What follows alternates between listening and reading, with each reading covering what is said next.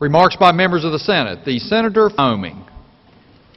Thank you, Mr. President. I stand in order of Rosie the Riveter Day, the first national observance honoring the women who worked in defense roles in World War II on the home front, breaking barriers and reshaping the modern workforce, is being observed today, the first Rosie the Riveter Day, which came by approval of the U.S. Senate resolution on March 15, 2017.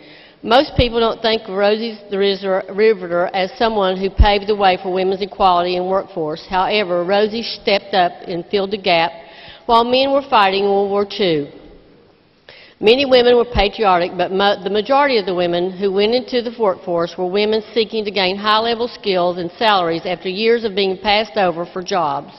It was their way to send money back to their families during the war and help in the effort.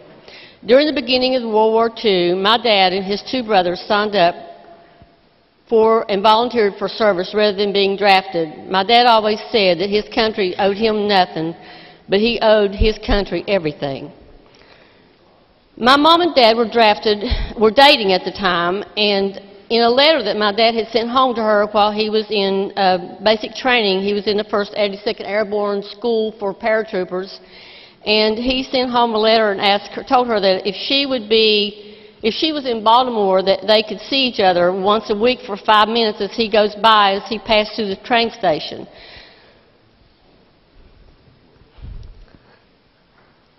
My mother had never been more than 10 or 20 miles away from her home.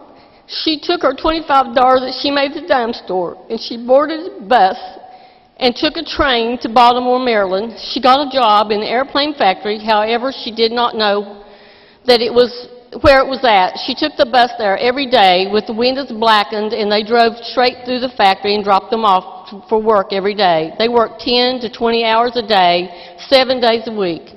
And for 3 years, she never knew where she was going.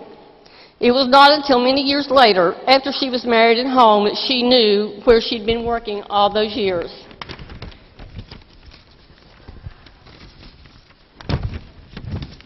She's seen a documentary on TV that showed the Glenelg Martin Aircraft and Aerospace Manufacturing Company and what it did during the war.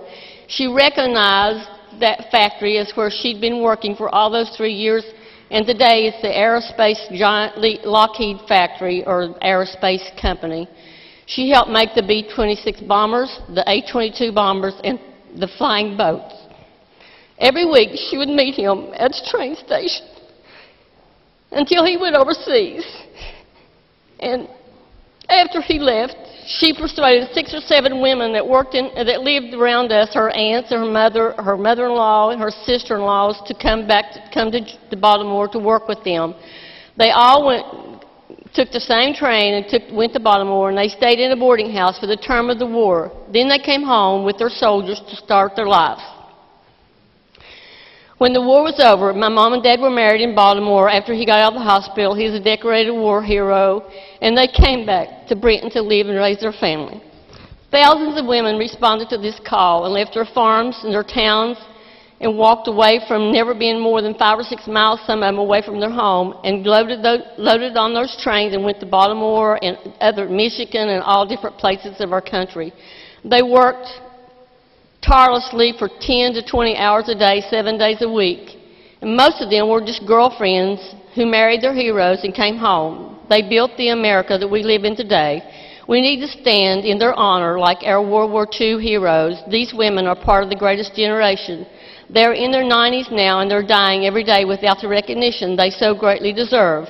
Great Britain has given them the recognition, but America has not. Rosies are our unsung heroes that kept our planes in the air and our factories going to make the tools that the men needed to win the war. Working tirelessly all those hours and all those days, and I'm proud to be the daughter of Rosie the Riveter. Thank you.